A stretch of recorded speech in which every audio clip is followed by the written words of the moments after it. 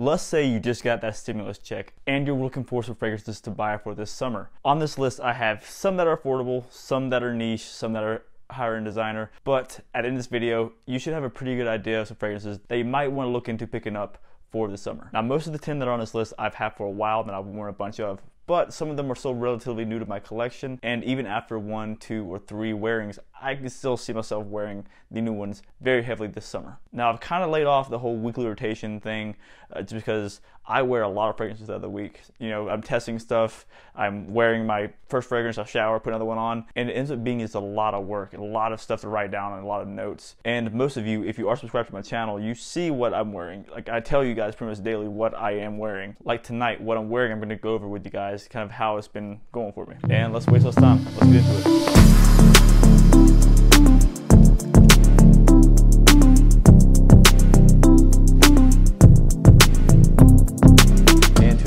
Number 10 was very, very surprising to me. I picked it up at Walmart just the other day. I was itching to go get something new, you know what I mean? Felt the urge, so I had to go out and just go to Walmart. I threw my mask on, I went in there and saw they had it for deals. Just because I've gone there in the past and I've bought, you know, $30 fragrances for $1. That video is somewhere back, you go back about a month, you'll see that I went into Walmart and I found a Shawn Mendes, the Signature 2 for $1, along with a whole line of other cheaper fragrances for $1. It's crazy. So I went into Walmart to get that fixed on the blind buy, and this is one of them that I picked up. Now, the reason why I said number 10 is because I had not given it really enough wear to really give it any higher up in this list. But one thing that I know for certain is that this thing, it performs like crazy. I put it on at like 7 in the morning, or before I had to get to work. At around 1:30 in the afternoon, I took off my mask and I was immediately hit with a scent. And I was like, what is that smell? Because it's so new to me that I couldn't really, it took a minute to process what I was wearing. I don't know if I just couldn't smell it through my mask. I'm assuming that's what it was. This thing was beating off, this scent was beating off my skin. And I was just like, okay, yeah, that's a pleasant smell. Then it dawned on me, that's my fragrance. So with only 3 notes, you'd expect this fragrance to be pretty simple to kind of figure out what it smells like. Mandarin, Alaka wood, and tonka bean. The fragrance is Chrome Pure by Azzaro. Now, this fragrance has a very unique, different scent to it. It's not your general blue freshie at all. Now, the mandarin, the wood, and tonka bean create this very sweet, citrusy, different fragrance to it. And I'm only referencing base notes here. I'm not referencing Fragrantica, which could have more notes listed. That's just what it's telling me there. I personally can only pick up the mandarin in this, because I don't know what that Alaka wood is. I can only assume that that's what that unique scent is that's to this. And like I said, hours and hours into me wearing this is when this was really projecting heavily off my skin. And it's a good scent, y'all. This is one that will create a very compliment-getting scent trail. I just know it. That sweetness in the tonka, I think, is what really would make it very appealing to people that are around you. And I'm really excited to be wearing this. And again, guys, that was Azzaro Chrome Pure. And number 9 on this list is actually going to be a combination of 2 fragrances. And number 9 was also a blind buy. It's one that I was thoroughly impressed with. I'm kind of disappointed that I liked it as much as I did. Not that I was surprised that I like it, because if you know my taste, you know the kind of fragrances that I like, the fresh, the easy ones to wear, for the most part. So when I grabbed this, I initially was like, the chances are pretty high that I'm going to like this, and I was not disappointed. Now, the notes in this fragrance are lavender, coriander, peppermint, rosemary, orange blossom, with heart notes of jasmine, oak moss, geranium, sandalwood, and base notes of amber, musk, sandalwood, and cedar. And the fragrance that we're talking about here, guys, is Davidoff Cool Water, which was a fantastic blind buy. And the reason why it's here is because I'm going to be layering these 2 together. The mild deodorant spray along with the actual Davidoff Cool Water. It's good, it's timeless, it's not something that's going to offend people around you. It smells almost like the fragrance coming off of something like a body wash. Just very, very pleasant. Like I said, inoffensive and very easy to wear in the warm weather, I feel like. So yeah, I'm very stoked to have both of these. Still want to try out the Davidoff Cool Water Intense though, because I've heard it's like nothing like this. I smelled it once in the store. It was different then, but I want to have them, you know, side by side, you know, in the collection, obviously. And again, you guys, that was Davidoff Cool Water with Davidoff Cool Water deodorant spray. And number 8 on this list is a fragrance that I had to go out and pick up a 200 ml of it, because I am certain that I'm gonna be flying through it this summer. And if you've been here for a while, you know that I picked up 2 separate 200 ml fragrances in the past couple weeks. The one that I have here is gonna be a bit pricier than the other. With top notes of ginger, grapefruit, and cardamom, heart notes of sage, rose, and geranium, and base notes of vetiver and cedarwood. This goes to L'Homme Ultime. Now, they have this listed as a 3.8 on base notes. I disagree. Very much so disagree with that. Now, the grapefruit and the ginger that's on the opening of this is fantastic. It's one of the most uplifting scents that I have in my collection, but it can be a bit spicy. So on really, really hot days, it might not be the answer, but on cool mornings in the summer, fantastic. On top of that, this is a great compliment-getting fragrance. And to me, it's different than most of the other fragrances that are in the L'Homme line, so it's something that's kind of unique. And it has been discontinued, so sorry. Not sorry. eBay has these. You can check them out. And again, guys, that is L'Homme Ultime by YSL. And number 7 on this list, guys, keeps going up and up. It started from me wearing it out of the shower to actually wearing it like out and about. The scent keeps impressing me. The performance keeps impressing me, and I'm showing you guys a bottle of it. I'm talking to you guys with my hands. Number 7 goes to a fragrance that is said to be navigating through the open waters without a cloud in sight. With aquatic notes, sandalwood notes, and vetiver notes, this goes to Huron by Buchanan. And like I said, this has been one of the most impressive to me. It's the performance, the scent. The sandalwood is just so pleasant in this. The aquatic sandalwood and the vetiver, it's really meshed all well together, but the vetiver is on the back end, I would say. It's more or less gonna be your sandalwood and your aquatic notes initially. It makes it a great summer fragrance. And along with that is an EDP. And again, you guys, that goes to Huron by Buchanan. And number 6 on this list has maybe come to the realization that I cannot keep spraying these fragrances when I do nightly videos, or I will run out of fragrance. It is Sweeter Take or Sweeter Flanker from the line. I talk about it a lot to you guys because I really enjoy it. It has a sweet, the woody, it projects, it lasts. For me personally, it's gonna be definitely heavy in my rotation coming summer. Probably 2 to 3 times a week, to be honest with you guys. Number 6 on this list, guys, is gonna make the person around you go, ooh, what's that smell? It smells delicious, it smells amazing. Who is that smells so good? It's gonna go to Acqua di Gio Absolute. With marine notes, it has this woodier notes, it has some sweet notes in there as well. That just make this a very mass appealing fragrance. It's good for both spring, summer, winter, year-round. Just know that going into this, it is going to be a bit sweet. There's a sweet note to it. So in the high heat, it might not be the right answer, but for me personally, when I'm going to be wearing it, I'm used to wearing it in the high heat. I'm okay with it. I've accepted the fact that it's going to be loud. It's going to be kind of sweet. So I'm alright with that. And again, guys, that is Acqua di Gio Absolute. And again, y'all, that goes to Acqua di Gio Absolute. And number 5 on this list is going to be a fragrance that I have worn pretty heavily in the past.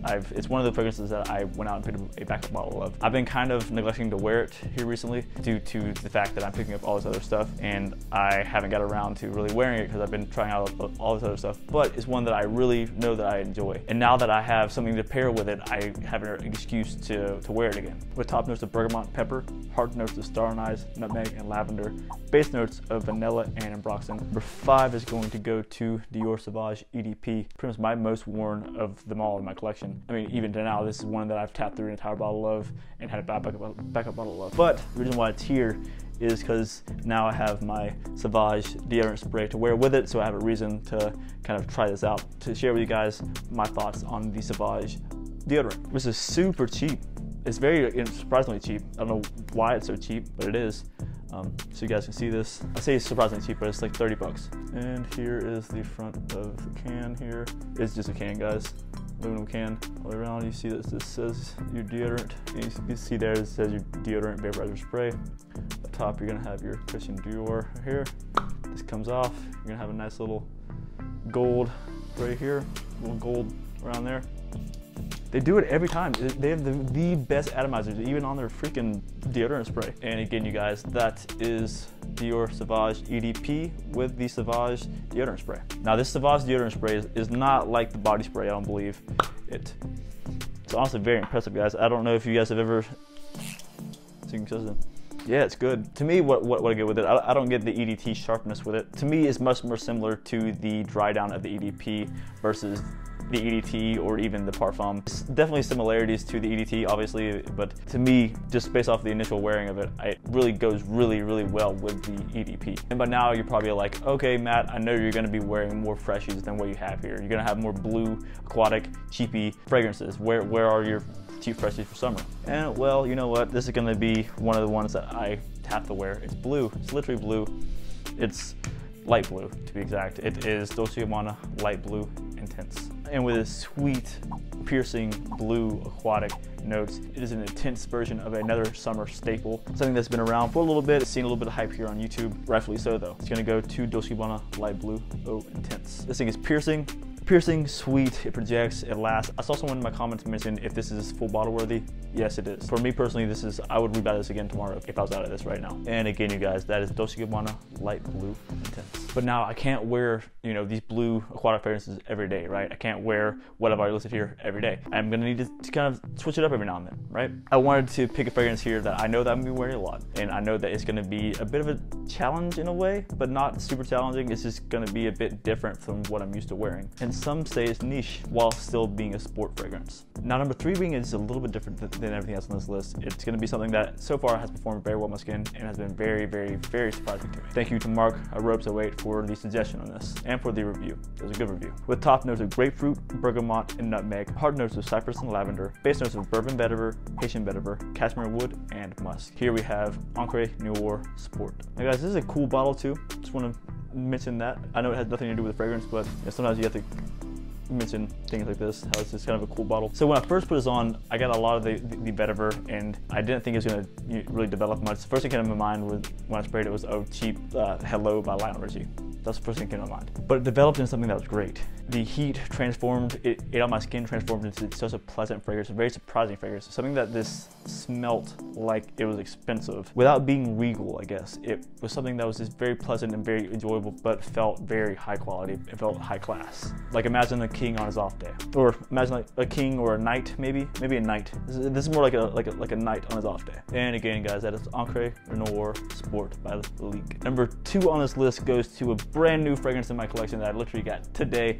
Put it on and my head about did a spin, guys. This is the first time in a long time that I've sprayed something. I think the last time that I sprayed something that was a blind buy that really made my head spin, it was Aqua E by Saboteur Ferragamo. And now I stress this to you guys that when I bought that initially, my head was like, whoa, that's a great fragrance. I was not expecting that. Now with this fragrance, I was expecting it to be different and similar to something else at the same time. I didn't expect the opening to be as enjoyable as it was, and I definitely did not expect the dry down to be as enjoyable as it was.